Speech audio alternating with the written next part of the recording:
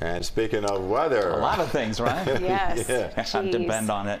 We're going to follow that, of course, and I know you're both excited that the weekend is here, although for us it's going to take a little longer to get here. That's all right. Saturday and Sunday, I think, we have to be careful about just saying, it's going to be dry. It is going to be mostly dry, but I want you to keep in mind that in the morning hours with the southeast wind, we're likely going to get a couple little showers that'll sneak in here. At times, it may look like it's going to rain all day, but it won't. It'll end up averaging mostly dry. I think we're looking pretty good. Temperatures in the triple digits. We'll likely get another heat advisory tomorrow. We'll make, we'll be close to 50, I think, by the time we get into next week.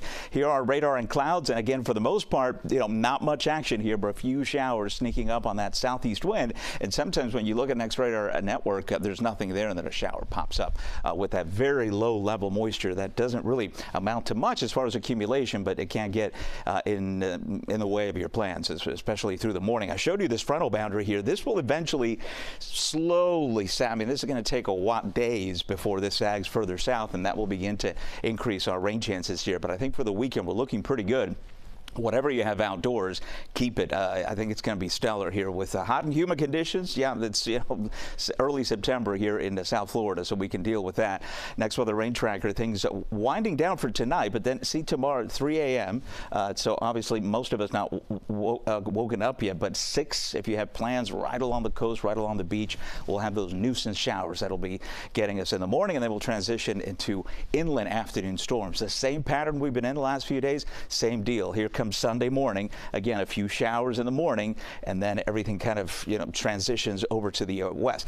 Kickoff 1 o'clock. There it is on Sunday, looking good. I think we're going to be dry for tailgating and whatever you're going to be doing outside for the rest of your Sunday. Let's check in on rain tallies here. Not much. Everything's still on the southwestern part of the peninsula, and just in general, and this is through Sunday, 1/10 of an inch perhaps. If we get a strong enough cell going over your neighborhood, you can get 1/4 of an inch of rainfall, but that is going to be about it.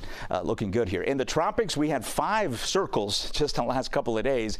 National Hurricane Center has been popping the circles, and they're gone at this point here. This is nothing. A tropical wave that has barely any chance of making it out in the eastern Atlantic. The only thing that's left really is the wave that we've been tracking all week. That's the one over Yucatan right now. And as it emerges over the Bay of Campeche, it could gain some tropical characteristics here over the next few days, about 40% chance, so that's up from yesterday, and then it heads into Mexico with some heavy rain, perhaps even clipping portions of Texas there where they don't need additional rain because that frontal boundary has been stuck there with plenty of rainfall the last few days. Rip currents on the moderate side. I'll leave you with your forecast heading in through tomorrow. Rain chances again about 20 to 30%, even a little bit lower as we head through Sunday. So if you're heading out to the game, boy, that's going to be nice for our home opener. And then heading into next week, as I mentioned, moisture increasing along with rain chances.